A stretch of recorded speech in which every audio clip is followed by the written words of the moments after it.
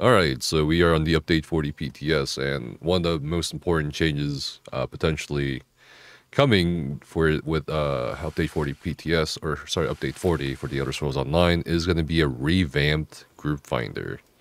For those of you old heads out there that played the Elder Scrolls Online back in 2014, 2015, and such, you remember that we did have a kind of version of this. We did have a trial group finder and also PvP group finder, but they removed it from the game because nobody was using it, and also it wasn't working anyway.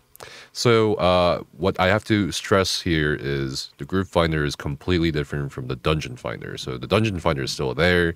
It's a queuing system. It's a queuing tool. However, the group finder is not a queue system or tool. It's simply a sort of bulletin board, much like our guild finder, okay, in the game. So I just kind of want to see and explore my first time doing so with you and see what's all about. Is it going to be good? How much of an impact will it have, at least on PC and console? In my opinion, just straight away looking at this and thinking about how the different social demographics of ESO interact with one another, I think this will affect console a lot more. I think this will be great for console.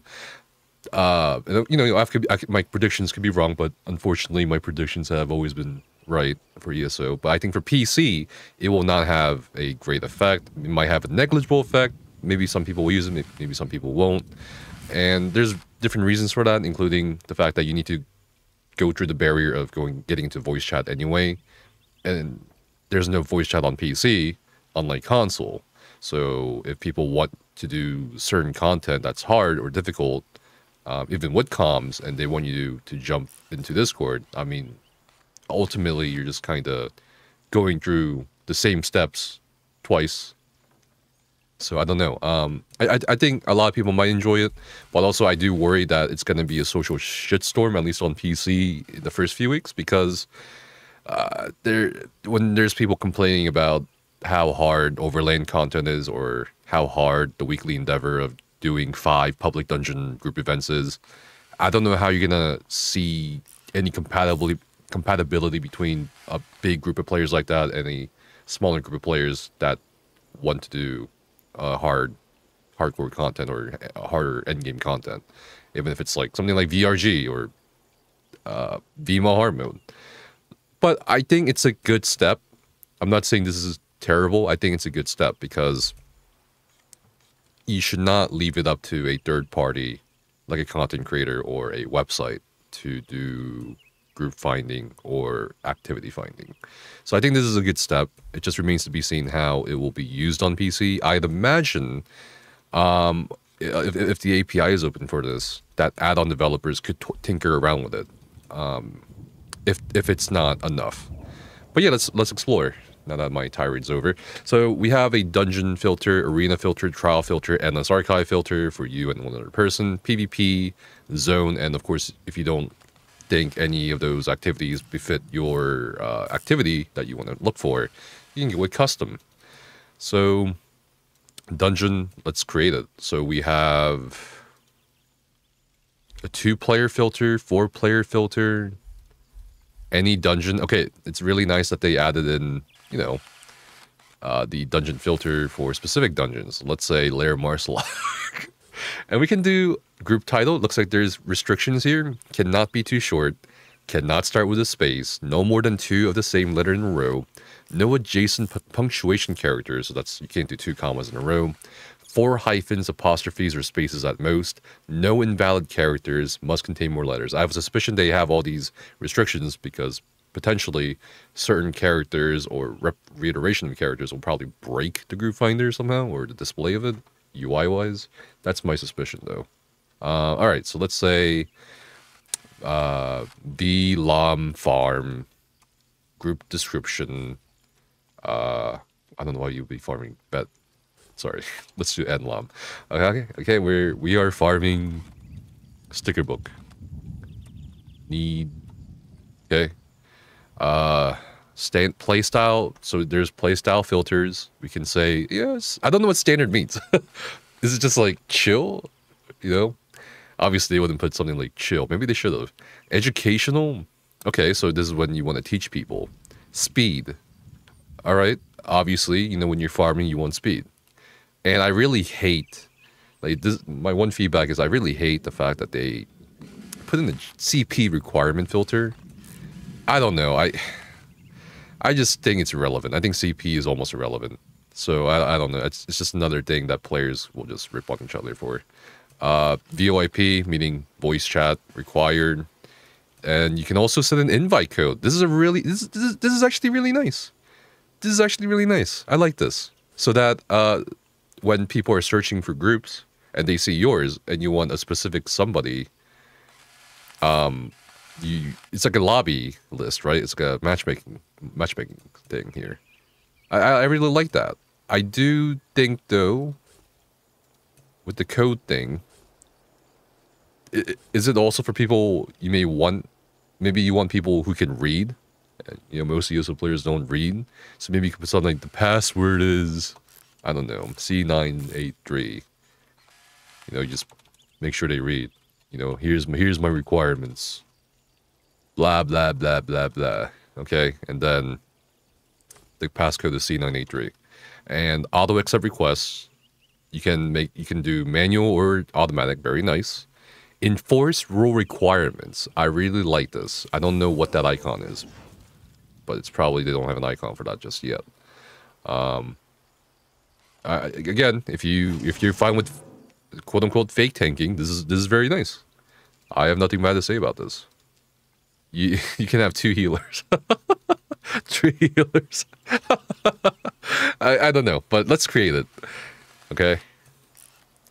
Okay, so it creates a new category under your group finder. It doesn't seem like you can look for any other groups in the meantime, which is, I don't know how to feel about that, but maybe that's something they couldn't address in time for the PTS. Because I feel like if I'm setting up this group, I'm just kind of waiting and chilling, I kind of want to browse other groups. Maybe there's a different group that's doing the exact same thing as I am, and I should just join them instead. So pretty interesting that it looks like this. I'm kind of curious if there's anyone else on PTS that has a listing open. Probably not. We'll go through the trial listing. So the trial listing has different filters in terms of player number from the dungeon. Obviously, we have a list of trials. In the same exact settings we can do. PvP, this is really interesting. PvP has none of those role things because obviously it doesn't matter for PvP.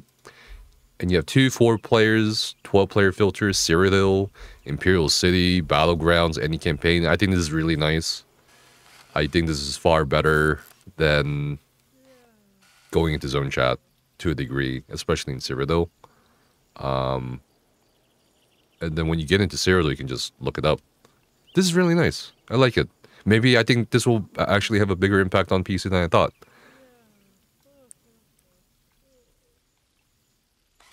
Again, I don't know why you would enforce rule requirements. This is pretty cool.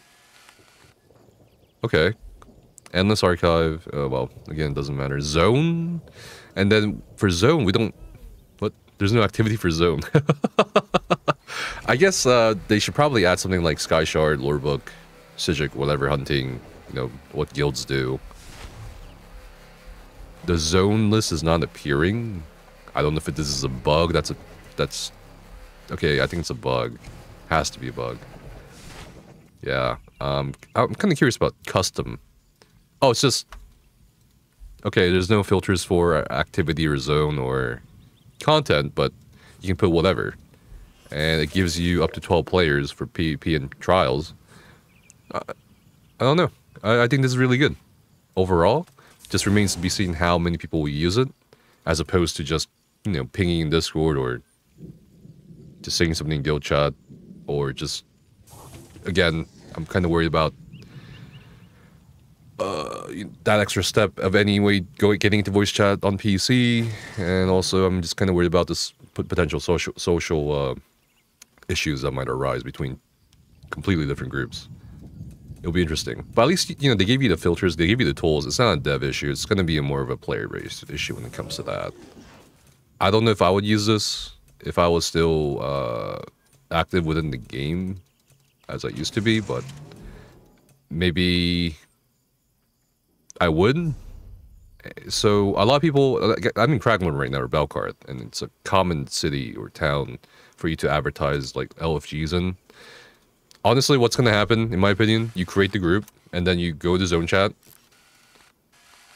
and then you just advertise that you created something in the group finder. I think that's exactly what's going to happen, honestly. Pretty interesting system. We'll see how it does. Let me, like, what do you guys think? For those of you watching on the live stream. Do PvP groups all have to be the same faction? I would assume so. I would probably venture to guess that this group finder bases off the listing visibility or availability based on your character's alliance, which they could have easily very done. It's not. I don't think it would be very hard to link your character's faction to the group finder somehow. What is interesting is I can create it outside of Cyrodiil or IC or Battlegrounds, which makes sense because you want to maybe queue together into the line, or you want to queue together for Battlegrounds. And of course, I don't know what it's going to look like once your group forms, but I'm assuming the same thing. And then you have to go through the dungeon, or if you want to use a dungeon finder, you have to go through the Battlegrounds queue or the Cyrodiil PvP queue. Or IC PvP queue.